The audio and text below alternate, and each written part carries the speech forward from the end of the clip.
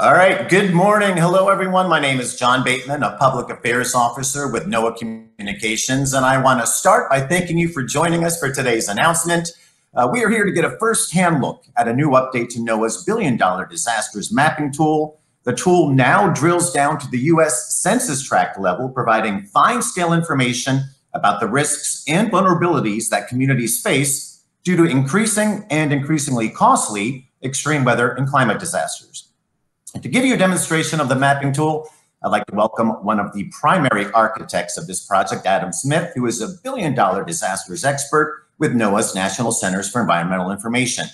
Adam will give us a tour through the mapping tool and show us how to use it to understand how weather and climate hazards impact your local community.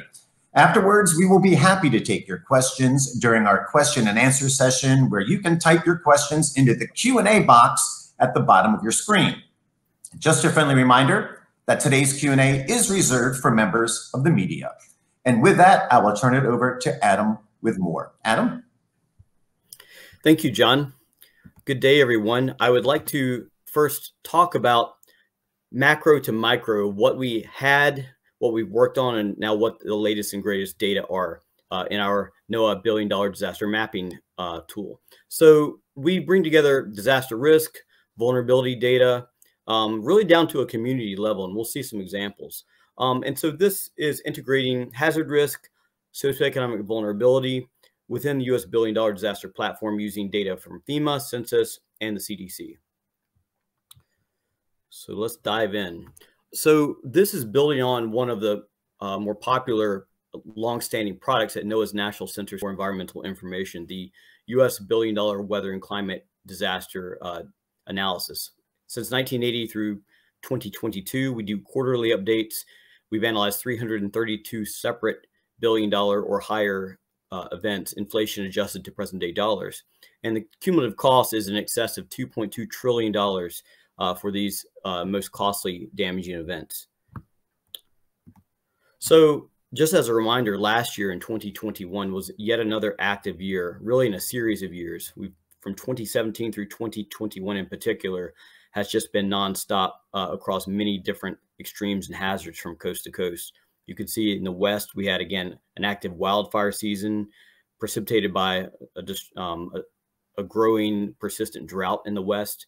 We also had another active hurricane season in 2021, particularly along the Gulf Coast with Hurricane Ida in particular, and many severe convective storm events in the central states, but also a cold wave event in Texas, we all remember, and then a heat wave in the Pacific Northwest, which unfortunately took many lives and was very anomalous based on climatology.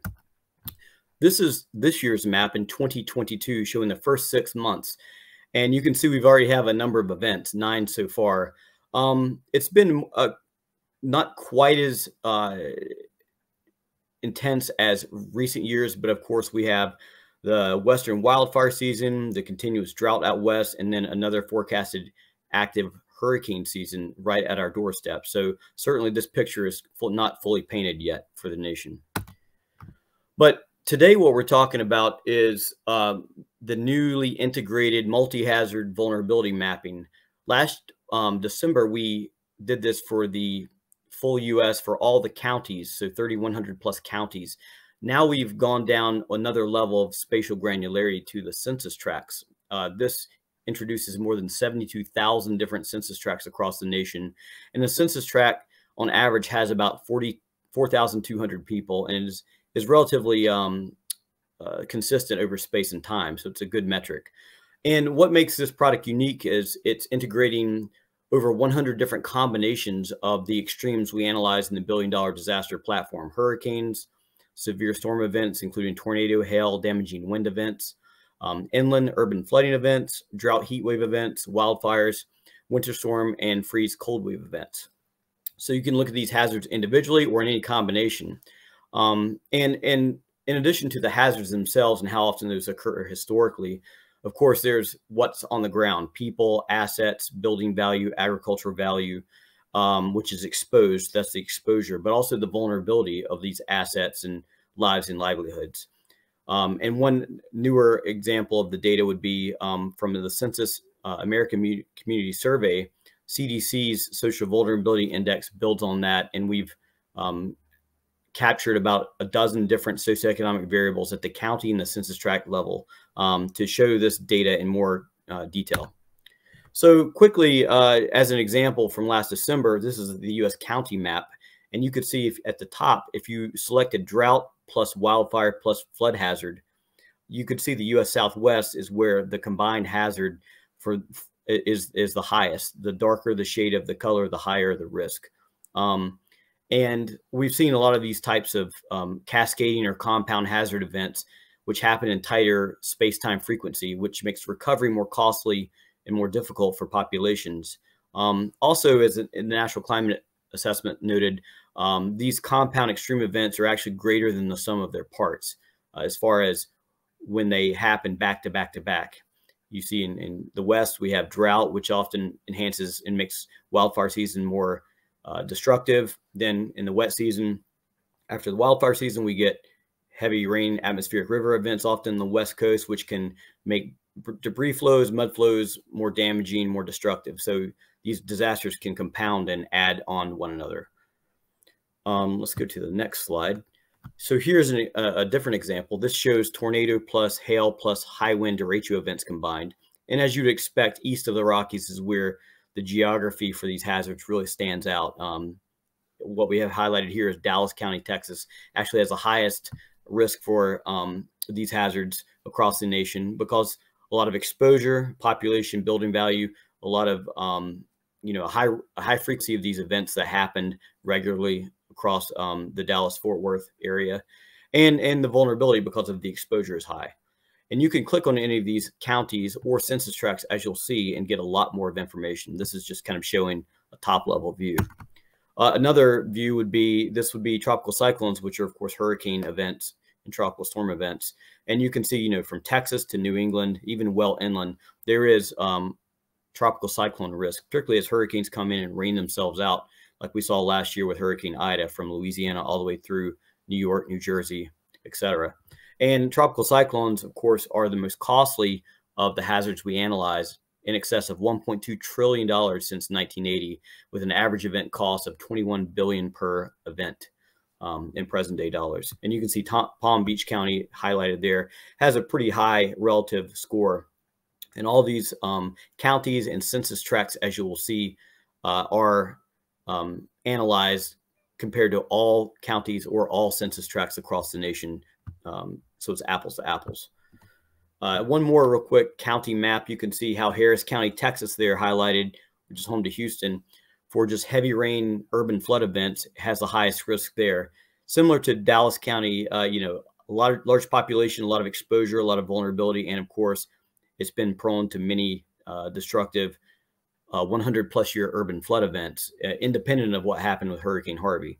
But as you can see, much of the nation has relatively high flood risk. And so we wanted to, with the census tract data, allow users to really drill down more by integrating different data sources.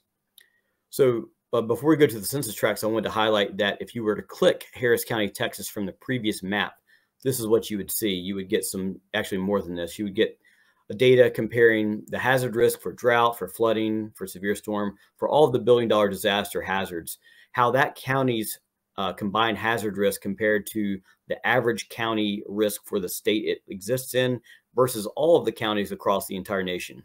And you can see, and certainly Harris County, Texas tops the list in a few of these categories. Flooding, severe storm, and tropical cyclone risk is quite pronounced. Even winter storm risk, again, as we are reminded what happened in February of 2021 with the cold wave frozen grid incident. So, Texas, like a lot of places in the South and the Southeast, are really prone to many different hazards. So this is an example of some of the newer data from the Census American Community Survey through the CDC Social Vulnerability Index. This is 15 different metrics that on the right, we have chosen 11 of the 15 because we thought the 11 that we chose, which I'll highlight, are most salient to the hazards we're trying to highlight here. And so I'll show some examples here shortly. Also, in addition, you can see how, so for Harris County, Texas, in addition to the hazard risk scores I mentioned on the right, excuse me, on the left. On the right, you can see the socioeconomic vulnerabilities, which are, of course, very important to understand how the population demographics are and how vulnerable or maybe resilient they are to different hazards.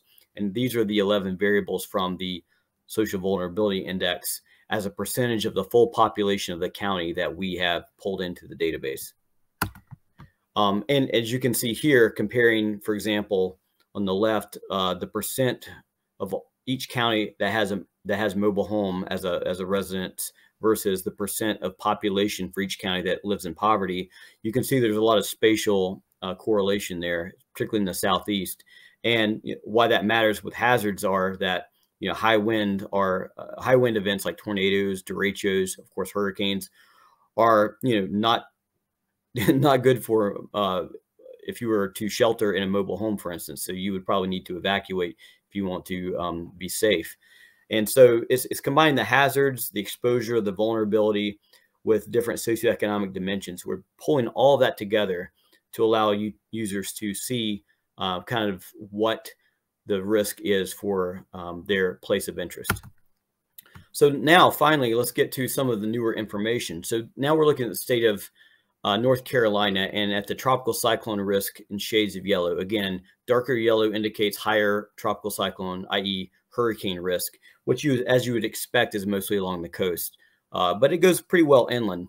But what you can see here in the kind of the southeastern portion of the state, I've got a small Census Tract 115 highlighted, and you can see how it has a tropical cyclone risk score of 59.28, which is substantially higher than the county it resides in, New Hanover County, which is also higher than the average North Carolina risk, and et cetera, et cetera. And so we're building on this type of deeper granularity, and I'll provide more information here. So if you were to click on that census tract, and I believe North Carolina has something like 2,000 different census tracts, you would get this type of information on the left. You would get, as I shared with Harris County, you would get the risk score for the 7 different hazards in the $1 billion disaster database for the nation, the state, the county, but now also the census tract. And you can see if it's higher or lower than the county or the state that you exist in. But more importantly, also the socioeconomic vulnerabilities there in the right here, how the census tract compares to the county. So percent of population below poverty, per capita income, which is the kind of the inverse of that. No high school diploma, disabled population, no vehicle, for example, to evacuate, minority population, single parent households. So certain variables that may make responding to a hazardous event more difficult. So all that data is pulled together now in this framework. Let's go to the next slide. So to wrap it up the next 5 or 6 slides, I'm going to actually give you a deeper example. So now we're looking at Louisiana. As we know, over the last several years, unfortunately, Louisiana has, kind of like the U.S. Southwest, really been an epicenter of cascading compound hazards, back-to-back-to-back hurricanes. Last year, again, Hurricane Ida, a strong Cat 4. The year before that, Hurricane Laura, also a Cat 4. And there were other hurricanes and tropical storms as well. So here's, again, showing the tropical cyclone risk for Louisiana. And we have highlighted here Plaquemines Parish and also Tract 504 within the parish. And just like North Carolina, you can see how, in particular, the Tract 504 is more than 3 times as risky for hurricane exposure and vulnerability than the parish it resides in. So that's an important piece of information. Also note that we have a slider on data opacity at the top, which is important to see the data. You can zoom into your house or your neighborhood with this map. So if you use that slider, and we're going to give an example here for the New Orleans area in the box right here, you can zoom into New Orleans just like this, and still you can see how many of the census tracts are very small. So you can zoom in much more closely than what I'm doing right here. But what I've got highlighted here is Census Tract 1751, and I'm going to compare it against all the other census tracts using the SVI data. So here, let's see what this census tract looks like in the New Orleans metro area. So for hurricane hazard, the Census Tract 1751 is quite quite high risk. So it's high average annual loss from hurricanes, high exposure, population values to be destroyed potentially, but also high socioeconomic vulnerability. So again, the darker colors are worse. It means higher vulnerability. Lighter colors are better resilience, lower vulnerability. So you see in the eastern Louisiana metro, a lot of darker colors. So let's look at some other metrics. So for example, if you were to click on the top left menu above the new map under socioeconomic vulnerabilities from the SVI Census ACS data, below poverty, you see almost 80% of the population in this census tract are below poverty, compared to only about 24.5% of the entire Orleans parish.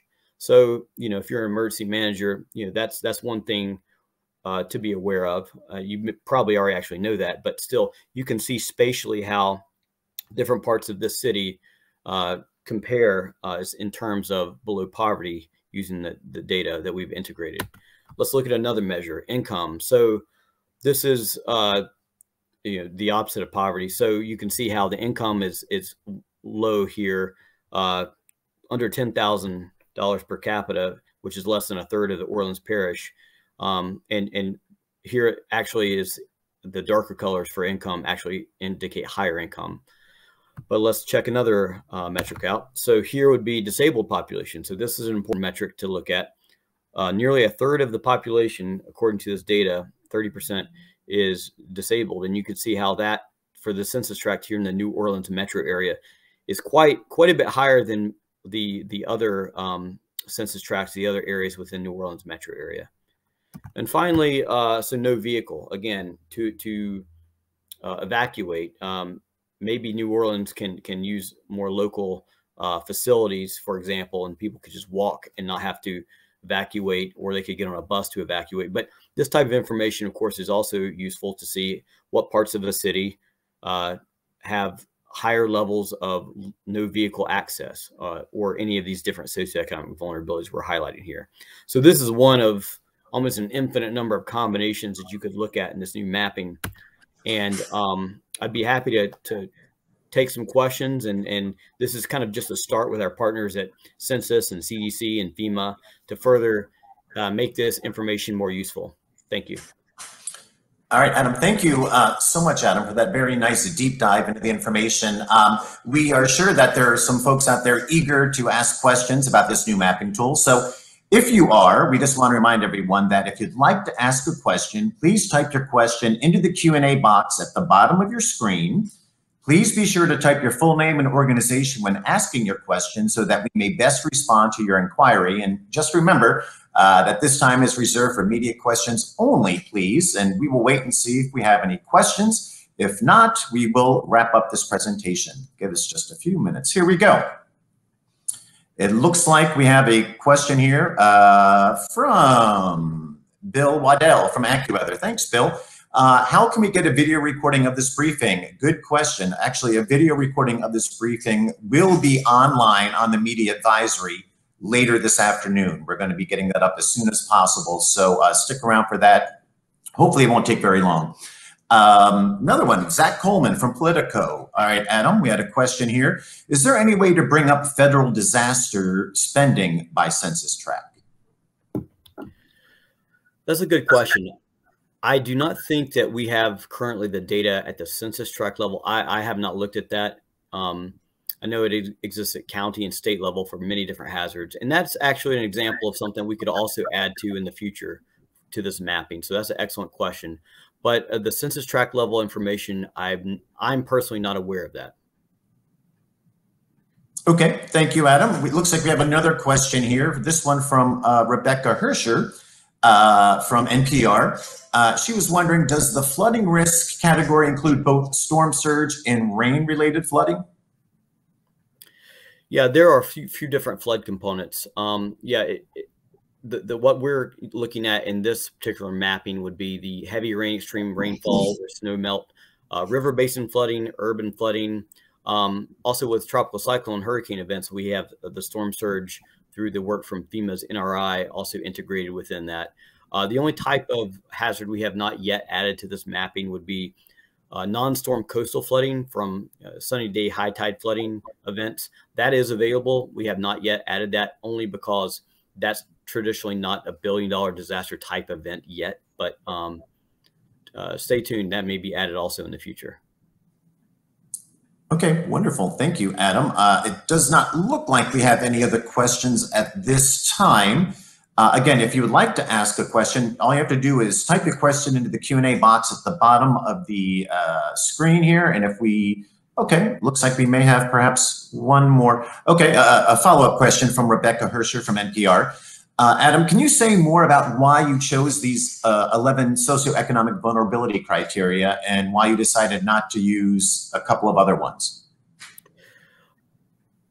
The choice was more to frame the data in terms of what seemed like the most obvious connections in terms of, how emergency managers would like to look at information in terms of socioeconomic vulnerabilities for hazards.